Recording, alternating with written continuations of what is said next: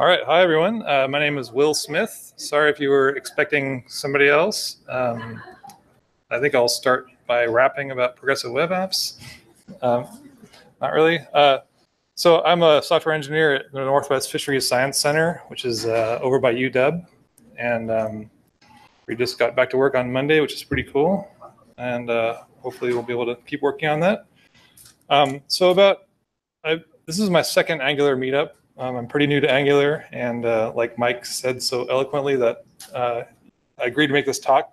I knew a little bit about progressive web apps, and I've learned a lot over the past couple of months or so. And so hopefully I can share some of the stuff that I learned while I was learning about them and how they work in Angular specifically. So at the Fisheries Science Center, we have some unique requirements. There's a bunch of legacy apps. There's at least one that requires Internet Explorer running in compatibility mode. We have some touchscreen clients. We have one that's written in Python, PyQt for the UI. It looks like it was written 10 years ago probably because the UI is a little outdated. A lot of stuff, and we had like 10 projects coming down the line and a very small team. And so we had that brief opportunity to kind of evaluate web technologies and the best possible platform that we could use to go ahead to capture most of our requirements. A big thing with NOAA is that our software needs to be offline capable. So whether explicitly offline, like you're out at sea, or on some of the boats we have satellite internet that doesn't really work, like you're connected, but you have no internet or it's super slow. So that was a big requirement for us. We wanted to be able to use technologies that aren't super obscure, so we could hire on new people and they'd be able to use it. So we narrowed it down to React and Angular and Vue and other JavaScript frameworks. And we ended up on Angular pretty quickly. We like TypeScript a lot and some of the other stuff about it. So twice a year, I go down with my boss to Newport, Oregon, and we get on boats and we plug in USB sticks to ancient laptops. We do a bunch of software updates, and it takes a couple days. So in an ideal world, we're imagining software that we can just update in the easiest possible way.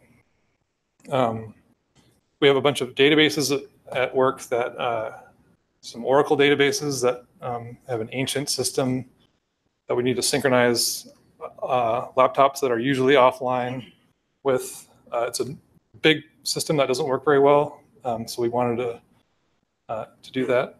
I'm not going to talk about it specifically. We ended up using PouchDB and CouchDB as our database for synchronization. It's an awesome way to do it if you're looking for something like that. Like I mentioned, our PyQt library looks pretty ancient, so we wanted something that looked like it was written at least fairly recently. And none of us are very good designers, so like the more help we could get out of the box, the better. And we wanted strong community support. Being able to find people that know Angular. I came to the Angular meetup. I felt welcome. I'm like, wow, this is a pretty awesome community. We made the right choice. So, and here I am giving a speech on PWAs. When we were looking for stuff, I found this ancient progressive web app video from Google. I don't know if it was the very first one, but it was pretty early. And Alex Russell and Francis Behrman kind of coined this progressive web apps term. And progressive part comes from progressive enhancement, which is a design idea where you start with your core web technologies and then you query the browser for enhancements that you can make, like the service worker, for example. I'll talk about that in a second, but instead of the degradation-based like kind of fallback methodology. So there's a bunch of stuff that's in a progressive web app. I don't necessarily have to have them all to make it a progressive web app. This is kind of this idea. So responsive design, so we can write the same app that'll work on a desktop or a laptop or a tablet or a phone. Connectivity independent, that's super important to us. That's the offline. The way this works in a PWA is a thing called the service worker, which is kind of the heart of the whole progressive web app idea. We'll talk a lot about that. It's supposed to be app-like, so it acts and behaves like a web app, or a real application, a desktop app, where you're clicking and you're not waiting for stuff to load. And it acts very responsive and looks like an app. Fresh. So the way this works is the service worker is able to auto-update itself pretty quickly.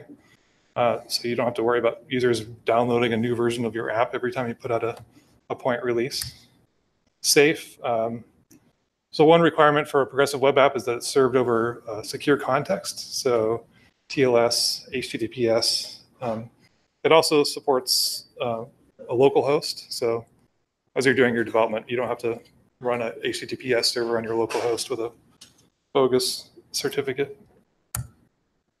Discoverable. So part of the progressive web app is a manifest JSON file that has a description of your app and some information that will be crawlable by Google and other search engines, so people can search for it online. Re-engageable. That specifically, I think, was talking about a push notification. So I close out the tab of my progressive web app, and then I get a notification, hey, you have new email, or hey, you're awesome, or whatever. Installable.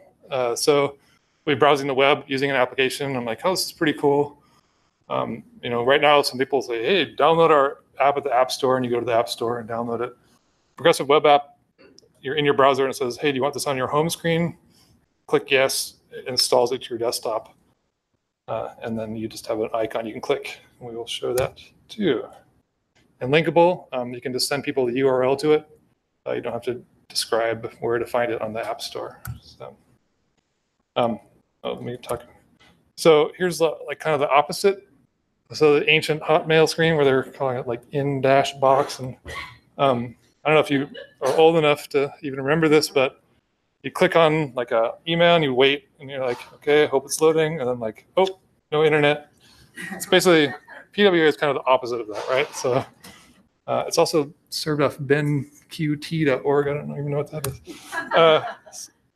And this is what Google Photos look like. These are my glorious chickens. It works like an app. Like I'm like, whoa, this is a PWA. It's secretly a Chrome browser. There's these minimal set of controls up here. It's pretty awesome. So like I mentioned, at the heart of a progressive web app is this thing called the service worker. So I don't know if you've done what I've done a million times, where I have an Angular project open in front of me and things are looking good. I'm clicking around and I'm like noticing some errors in the console. I'm like, huh, it's kind of working. And then I realize I closed down the ng serve process and it's not actually being served. The service worker kind of fills in that gap. So it's super confusing when you have your ng serve closed, because it can be completely run offline, completely from the browser with no internet at all. It's just some JavaScript code. The Angular team has provided us with an awesome service worker, which is really easy to configure. Like I said, it's served only securely. This is what allows us to do offline support. And the way it does that is it sits as a network level proxy. So any HTTP requests, it intercepts and can return stuff from the cache storage instead, smartly. This is not an easy problem to actually implement. So this is where the Angular service worker really shines. It allows you to do push notifications. Angular gives it to us through this Angular service worker and the schematic. If you just install the service worker, you don't get everything you need for the PWA to work out of the box. So we won't do that. So yeah, to enable a service worker on your app, you do that, and you'll be off and running. Also, the service worker only works in your production build. So the service worker lifecycle is really confusing when you get started. Sometimes you'll look like you're serving an old version of your application and stuff. So as you get into it, you'll get used to it. But the purpose of this is to it's all handled by the Chrome browser or whatever browser you're using. It allows your tabs all to be running the same version of your software. Without a service worker, you can actually have 3 tabs open, 3 different versions of your software, and if they're all accessing local storage in different ways, you get into problems. So the service worker really helps keep your software consistent. And one question is, well, which browsers support progressive web apps? When we first started looking at them, it wasn't a lot, but I will show you briefly the answer to that, which is yes. This shows what browsers are supported. Generally, all the major browsers support it at this point. Another cool thing to look at is the HTML5 APIs. So we mentioned that your PWA should be app-like. So the HTML5 API allows you to access your camera. You can do Bluetooth and USB for IoT type stuff, or programming an Arduino, geolocation, all that stuff. So there's a lot of stuff you can do in a PWA that makes your life a lot easier. So I'll do the first demo, which is just very bare bones. And so, a bit bigger here.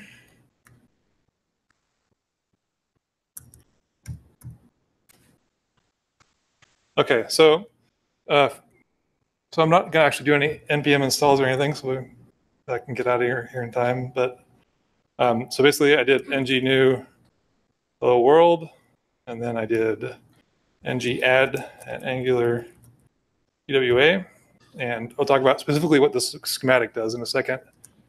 And then I added this PWA enabled text to the component. When you're doing, and then I did ng build production, which drops the app right in the dist folder here. So what I've been using for development is this Node HTTP server, disabled caching, make your life easier. And I'm actually going to open this in a guest tab, so I don't make things go too crazy. So as you're developing PWAs, it's useful to use incognito or the guest mode. And so, this looks just like the boilerplate Angular thing here. So a couple things. So when you're doing this, there's I don't know how well you can see that, but there's a hidden endpoint that's added by the service worker called ngsw/state. And things are going well. It says driver state normal, so that looks good. The coolest thing that we get out of the box is I can go offline, hit refresh. Everything works. In fact, I can kill the server and refresh. Everything looks good. If in my development tab here, you go to the application tab and click on service workers. You can get an idea of what's going on here. In development, you probably want to check update on reload. It makes your life easier. The service workers, when you make changes, will load a single refresh instead of multiple refreshes. The other thing that it did is it stored a bunch of these things in cache storage. So it's able to serve them up. And here's the favorites icon. This image is actually a data URL. It's not actually cached anywhere. And so out of the box, you get pretty much basic functionality. You don't need to use the service worker to do your entire app offline. You could say, oh, I only want to use it to improve performance on certain parts of my application. But so that's what you get out of the box, right? And what I'm going to talk about is how you configure it to cache other things. So that ng add Angular PWA, what did it do? It created a bunch of files. So there's the Angular service worker, ng sw config JSON file. This is where we're going to configure our caching policies and assets that we're wanting to cache. The manifest.json, we'll generate one of these in a minute. This is what the web crawlers look at, and also what it's used when you install it to your desktop or your phone. A bunch of icons, which you try to do that manually. It's a pain to generate, but I'll show you an easy way to generate all of those. It also updated some files. So if you install the Angular /service worker, only some of this stuff happens. The schematic is smart enough to do these updates that are required. So it added these packages, added a service worker Boolean, and some other stuff. So this is the configuration file. So there's basically just three things here, right? So the index here is what the service worker uses to indicate that there's navigation happening. In Angular, generally, it's always going to be this. The asset groups are where you declare, there's two included by default, but you declare assets that your app that you want to have versioned and all bundled together as one app. So your app is served up in one cohesive versioned unit. And the data groups are for APIs. So if you have like a weather API or like a news API, then you configure those in the data groups where you can have a little more control over how they're cached, but they're not versioned along with your asset groups. So you have one or more asset groups. This is the interface for those. I'll show you a real example in a minute. You can name it whatever. So the installation mode, generally for assets, you want to do prefetch, where your service worker will pull down all your icons and all your graphics and whatever the first time that the app loads.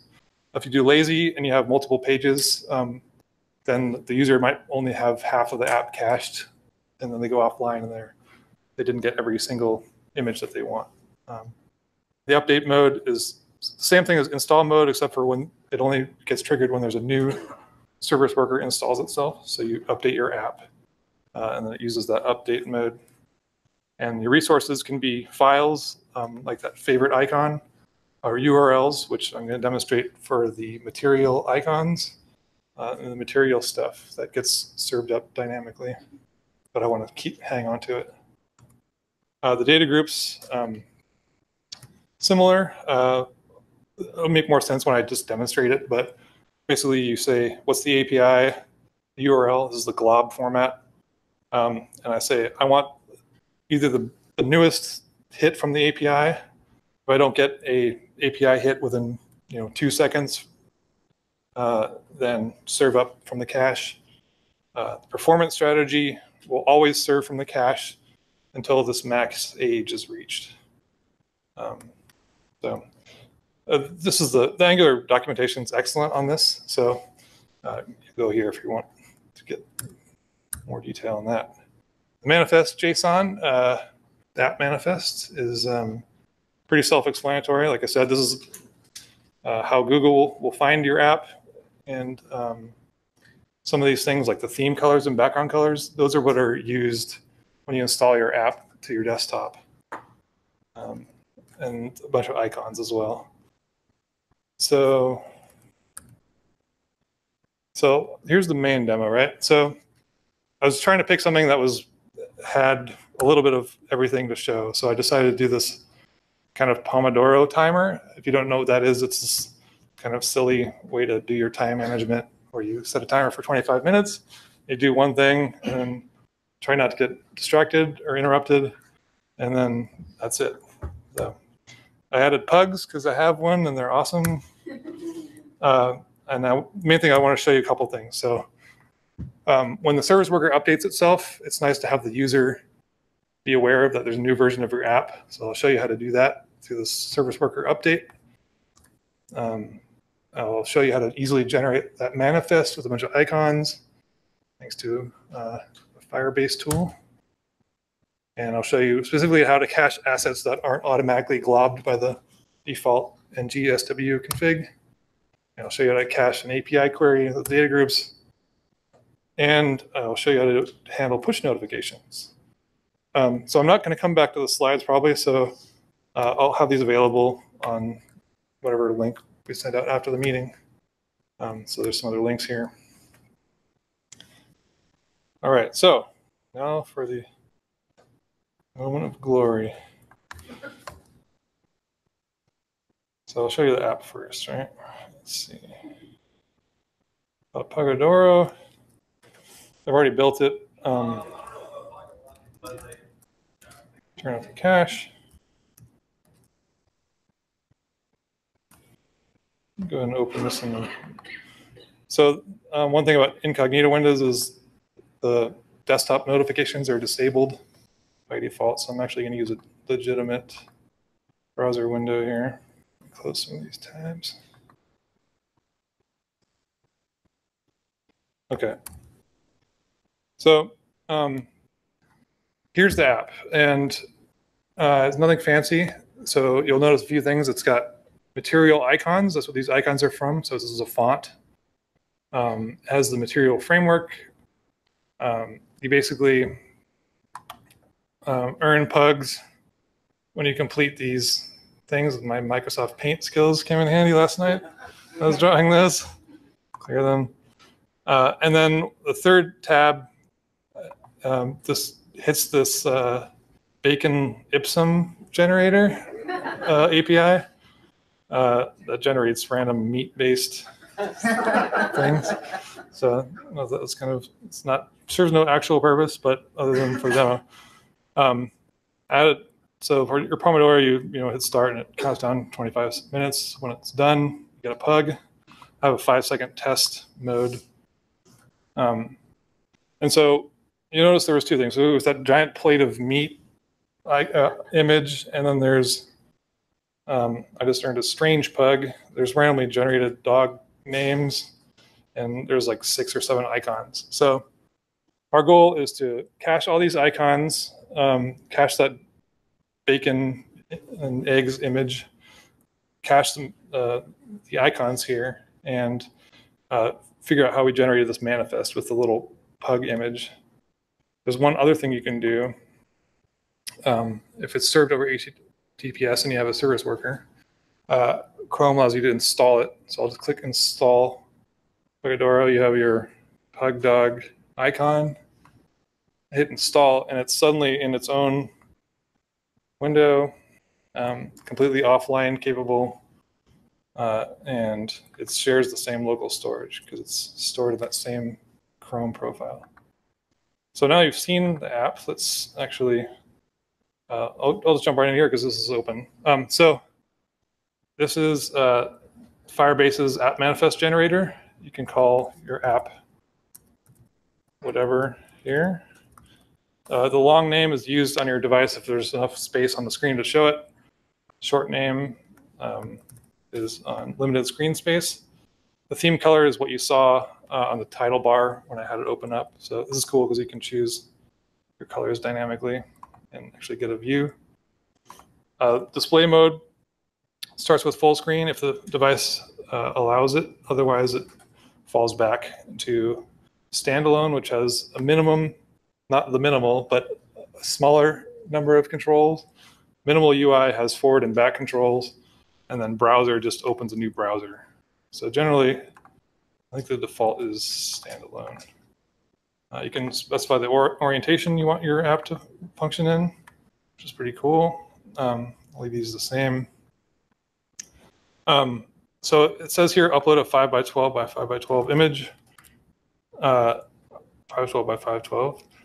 And if you don't adhere to that, then it will still give you an icon file that doesn't work. So follow the instructions because it doesn't check for you. You just upload your image and then it generates zip. And what that does is it gives you all these icons. It's my dog again. And it gives you this manifest.json with your settings, and you have to modify the source a little bit, but it does all that work for you. So that's cool. So there's the manifest. That's easily enough. So now we have the colors and the installation icons prepared. The other thing we want to do is configure the service worker update module. So the way you do that, you import service worker update from the service worker module. I'm doing this in my app component at the highest level. And so I declared service worker update service here in my constructor. That's pretty standard. And I'm going to move this over. You can do this two ways. You can do, so I have an observable called update available. That could just be a Boolean, and then I can do an old-fashioned subscribe to the service worker update available dot subscribe. I'm doing it this way because it's a little nicer. But basically, I'm just mapping the observable to a true or false if the update available message comes through. And if it's true, then in my app component HTML, I have a simple div here where it shows up if this update available is true. Sorry. And the user says, hey, update available, and they have a button that they can click on. They click on the button, and that performs this perform update. Basically, it activates the update and then refreshes the page. So it's nice for the user to be aware that there's new versions. This SW update API has some other things. You can continuously check for updates if you want to. By default, it just checks when you open the tab. And you know, the Angular service worker, pretty much everything's automatic. So this is unnecessary, but it's kind of a nice thing. All right, so that's what that looks like.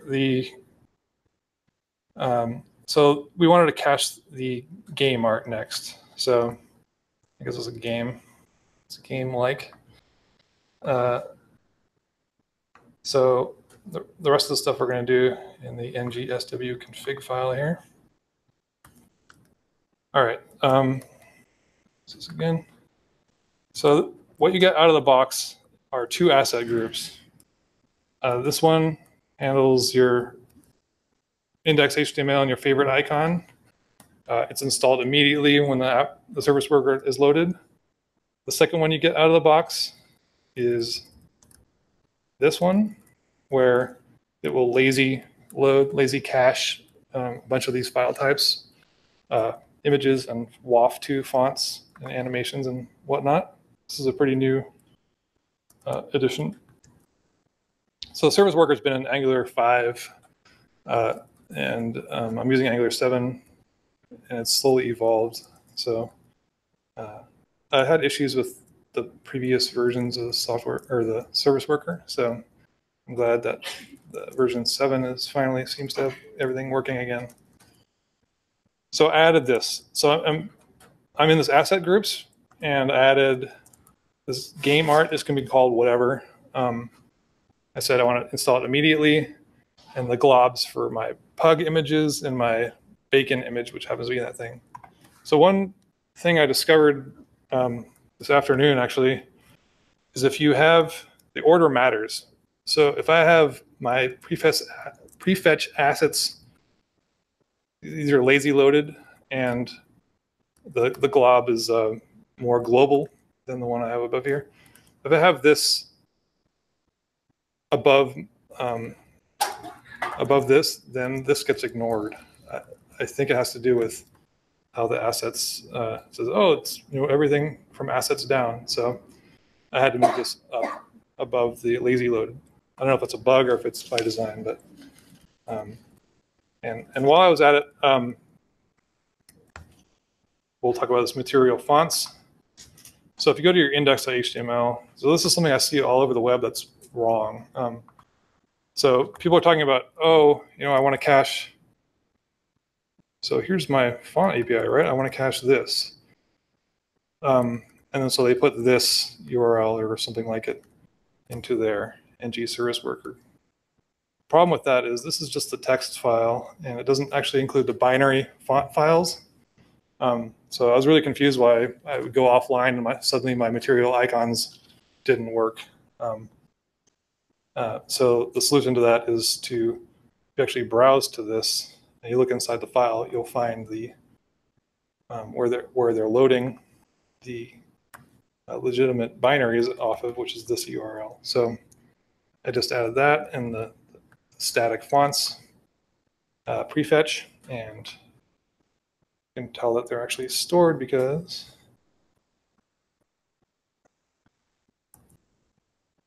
if I look in my cache here, application, you can actually browse the service worker is cached. And so here's my pugs. And it's pretty awesome. You can even see that the fonts are cached. So, so that covers the static thing. So at this point, I can go totally offline. Everything will work except for that bacon Ipsum generator. And so all we need to make that work is first we have to know our API endpoint. So I'll jump over to my service, this API query service. This is what the API looks like. Just copy and paste this much of it. Open the ng service worker configuration and add a data group. Call it whatever. Here's the API. The globbing for the data groups is a little bit different than it is for the assets. So I want to read the manual on that, but this should be good enough. And I configured it so I will store up to 2 of these queries in the cache. I will delete them from the cache after a day. My strategy is freshness, so I'm going to hit the API. If I don't get a response within 4 seconds, then I'm going to fall back to the cache. If I change this to performance, then I would immediately show what I have in the cache. And I would only query the API after a day. So that handles it. So right now, if I go offline, refresh, this is pulled from the cache. And you can see in my network here that it's all this stuff is being pulled from the service worker. So it's pretty awesome. Once you know how to do get the caching configured specifically for the material, I've done it for Prime NG as well, and you basically follow the same process. You add it to your asset group, and that is all I have, I think. So, thank you.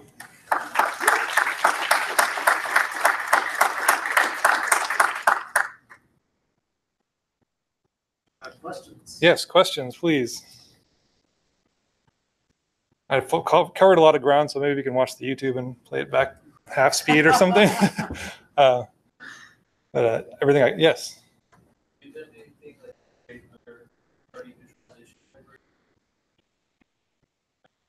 Not yet. I have seen examples of that being done, so I think that would work just fine. There's a lot of great resources on the web people have done. Oh, I forgot to show you how the service worker pushing works. That's one last thing. I'll do the 5-second demo of that. So you'll need to configure your backend. Oh, what did I do? I think you're no longer. Oh, well, never mind. I won't cover that. It'll be in my slides. The service worker push is a little complicated anyway. So if you look, I have a nice link on how you can configure that. But it's pretty straightforward. So, any other questions? Great, thanks.